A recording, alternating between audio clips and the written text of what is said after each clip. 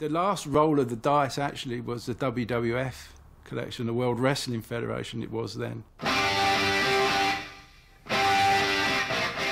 Well, to be honest with you, WWF, nobody had heard of it.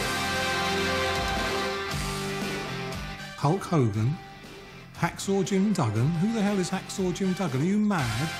Everybody who we talked to said wrestling that died with Kent Walton and Kendo Nagasaki and Big Daddy. That's ancient history. What we discovered was that World Wrestling Federation was incredibly popular with kids. I saw Hulk Hogan, became mesmerised by the size and the sheer strength and power of this guy, and I just became obsessed from wrestling. As a child, I thought it was real. Back then, you could do a pile driver, drop someone on the head, and it looks fantastic. We were of that age where we were probably watching a lot of cartoons, so these were real cartoons. The only way you could find out about a lot of these things was through word of mouth.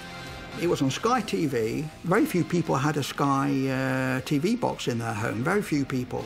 So I'd picked up that my eldest, he was videoing it and taking the video to school so the other kids could see it.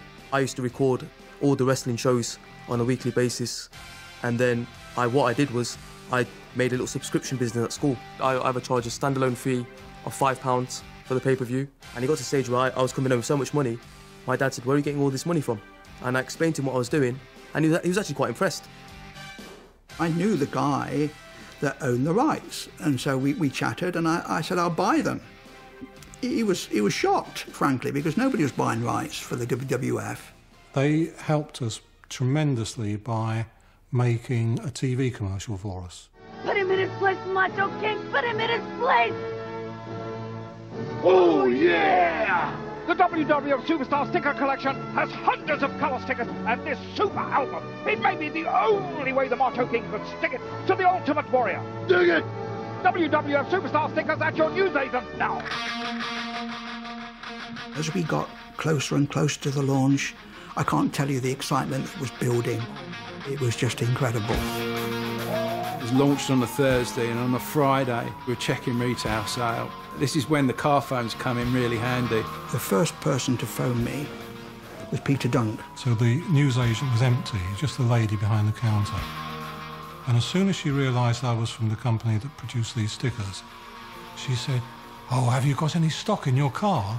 The rest of the team were all phoning in with the same sort of response. I've just been into a newsagent and they got the stock yesterday and it's sold out. A whole box has gone, 100 packets.